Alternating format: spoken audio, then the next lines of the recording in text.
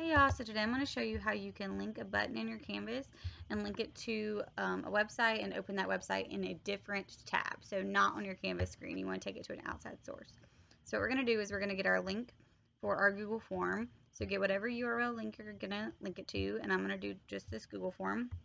I'm going to copy it, and then I'm going to go back to my Canvas tab. You want to click whatever button you want to link it to. So link URL, paste it in here, insert link. Then you're going to go up to the HTML editor, and this is where it gets kind of tricky. You got to figure out where the end of that link is. So the end of that link is said link in the actual link right here. You can see if I scroll that the end of that is the SF_link. So you want to go to the end of that link, not anywhere else. So the end of your URL link, and then you're going to put target equals,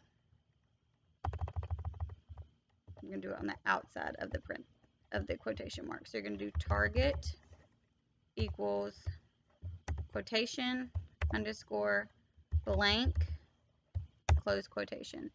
And then you're going to, you can go back to your rich content editor to make sure you didn't change your button. Button looks good. Save it. Now once it's saved, we're going to check it and make sure it works. So it looks like it has a link to it. You can see how the arrow went from, my cursor went from an arrow to a hand. So let's click it, and you see how it opened up in a new tab. There we go. And now the students can fill it out, and then they can go back to this tab and go back to their Canvas.